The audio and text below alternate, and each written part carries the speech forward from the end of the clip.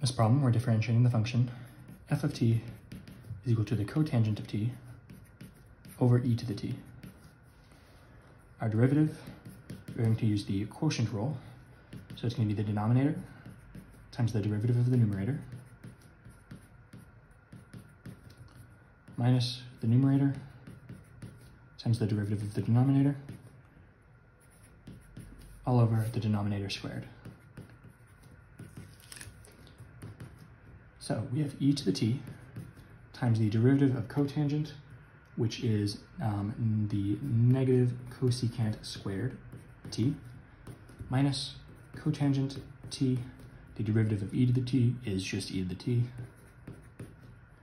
And this is all over e to the t squared, which is e to the t times e to the t.